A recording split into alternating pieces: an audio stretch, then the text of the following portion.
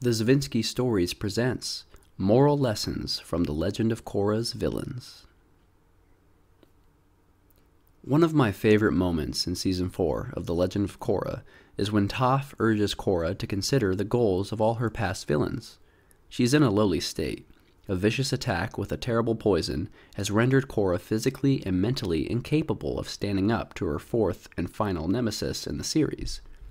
In order to defeat the dictator Kuvira, the self-proclaimed emperor of the Earth Kingdom, she must develop an understanding of what makes that dictator tick. And so, she quickly chronicles all of the show's complex layered antagonists with Toph's help.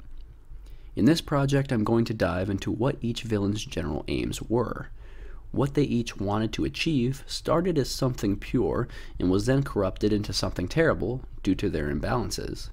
As a hero, Korra tried to correct the extremes in each instance and made recognizable but digestible change in the fast-evolving society around her.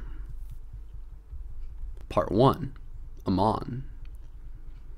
This mass saboteur may actually be the simplest nut to crack.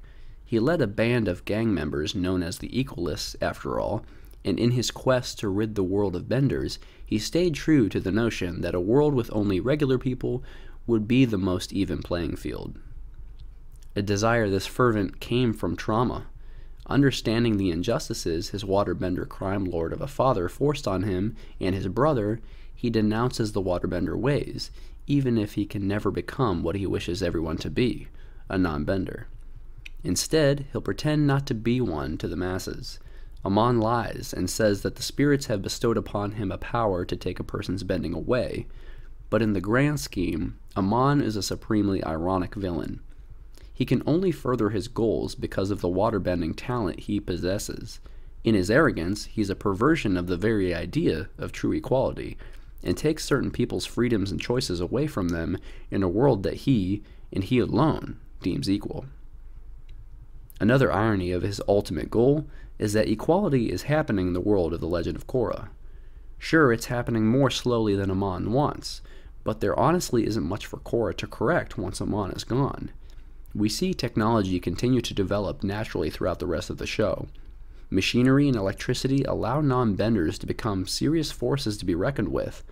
Kuvira doesn't lead an army of earthbenders. She leads legions of mechs that can incapacitate all but the most powerful of benders. Entire segments of the population don't need their identity forcibly removed for equality to thrive. Those differences can be celebrated, but Amon's virtue as a villain remains because we know how much worse his father was. We understand that the children of an evil man are stuck in a vicious, self-serving cycle of extreme ideals and an emphasis on power. Both benders and non-benders have the abilities to make the world a better or worse place in the Legend of Korra. Amon is right in saying that all past wars on this planet had been instigated and waged by benders. But now in this golden age, people like Varric and the Sato family have just as much influence to make the world a stronger or darker place to live. Without even realizing it, Amon's vision of equality partly comes to pass in this legend. Part 2. Unalaq. Korra's motifs of technological advancement and cultural appropriation give rise to a new antagonist, one who is concerned with the waning connection to the spirits in the South Pole. It's at first a highly relatable notion. It's cut from the same cloth of how elders in the real world chastise our constant use of smartphones or our erratic attention on a variety of different issues of wavering importance. Unalaq wants people to listen to his plea, but a couple episodes into Season 2, we understand how not to ask people to listen. Unalaq is often pinned by viewers as the weakest villain in the show, and while he may be the least compelling or least sympathetic, I think he does an admirable job of fulfilling his villainous goals. He's a force to be reckoned with, and always feels like he's one step ahead of the Avatar until the very end of the season. He expertly weaves force and deception together to paint a picture of a man trying to unite his people. He's a populist at his best, and a corrupt warmonger at worst. He becomes infatuated with the dark spirit Vaatu, and seeks to merge with him, overcorrecting an imbalance he perceives as when Rava merged with Wan 10,000 years prior. Giving Unalaq the benefit of the doubt, he's not exactly wrong from a philosophical, balanced point of view, especially considering that humans have no recorded history of what a dark age would really be like. We know what 10,000 years of having a light avatar was like, and unfortunately that still included large periods of war, famine, and the fragmentation of society. Sure, Unalaq seems unfazed with the peril and destruction of others around him, but taken in a holistic, global approach, Unalaq wants to try something new. He's willing to plunge the world into a dark chaos because he feels it's the planet's natural, rightful state. He loses sight of spiritual balance, however, as Korra shows her virtue by not controlling the spirits around her. Any natural state cannot include an alpha exerting total control on everything else.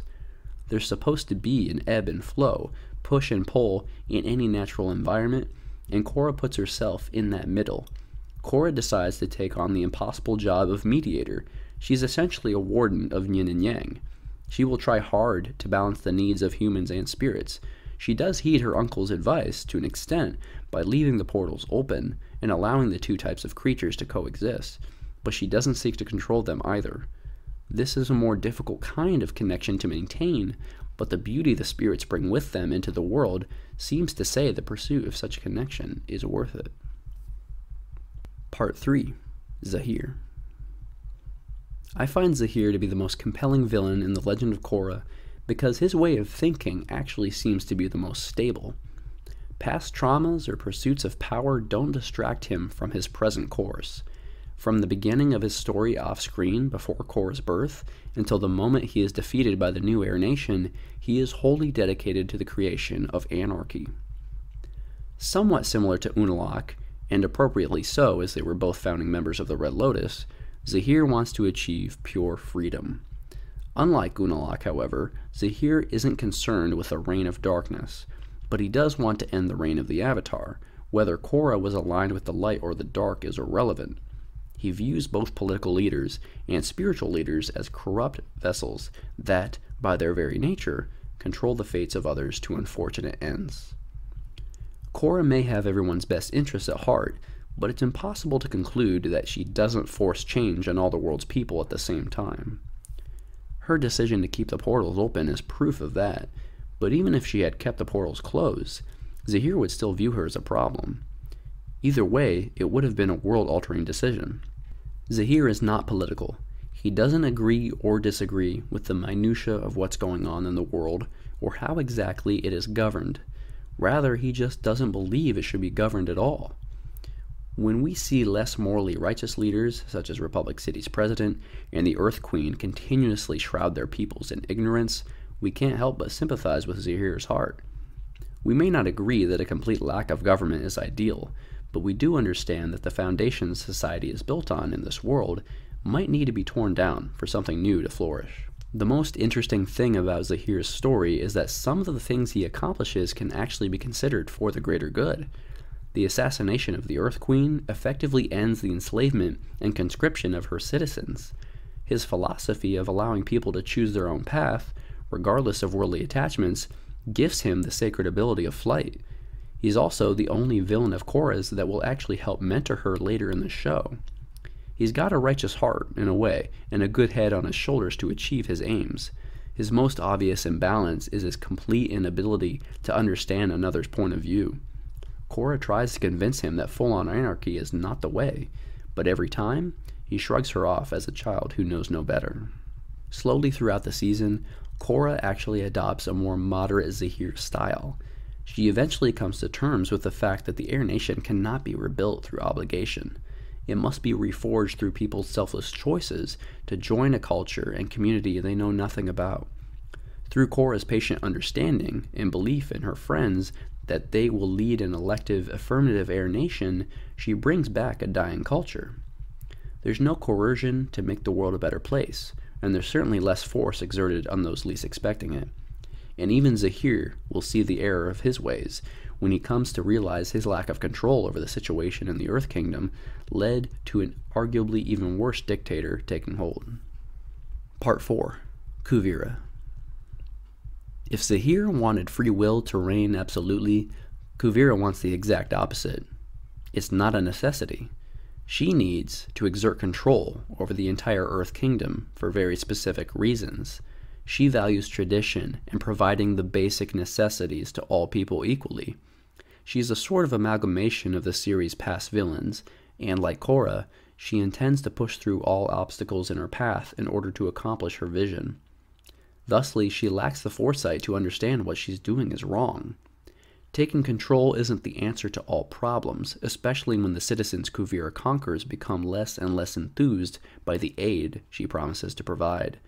She's a clever manipulator, however, so much so that even Varric and Bolin see her crusade as a positive thing in the absence of the world's avatar. Kuvira has as much hubris as Korra's other antagonists. She sees no other end in sight for the world other than her own control. And when her desires to dominate are tested, she goes to the extreme lengths of harvesting spiritual energy as a weapon against Republic City. She forces equality like Amon, perverts the spiritual energy of the world like Unalaq, and seeks to bend the world to her ideal vision like Zahir. Yet somehow she's understandable. The world in the 3-year pause between Korra's rise and fall is an unstable place. Poverty, chaos, and instability reign without a strong leader, and the current heir to the Earth Kingdom throne proves to be too immature and narrow-sighted to effect any real positive change.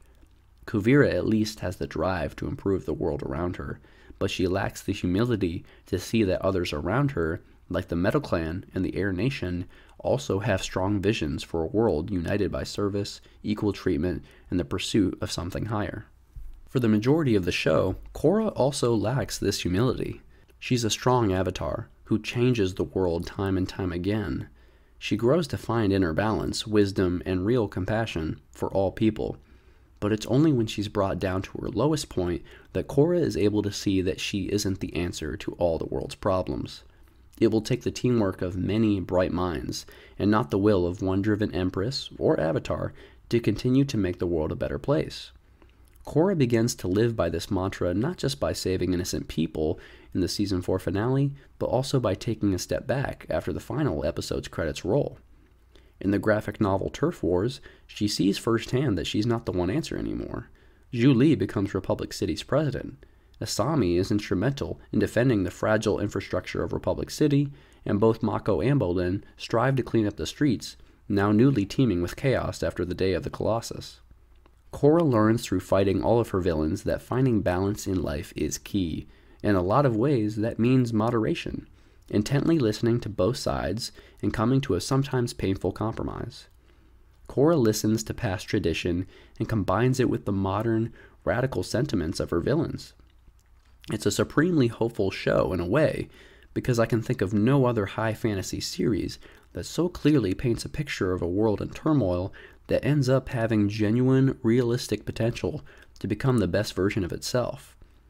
Korra is an amazing heroine to create such a positive outlook along with her friends, but she is also wise enough to realize that some of her greatest ideas come from recognizing the humanity in her own enemy's greatest goals.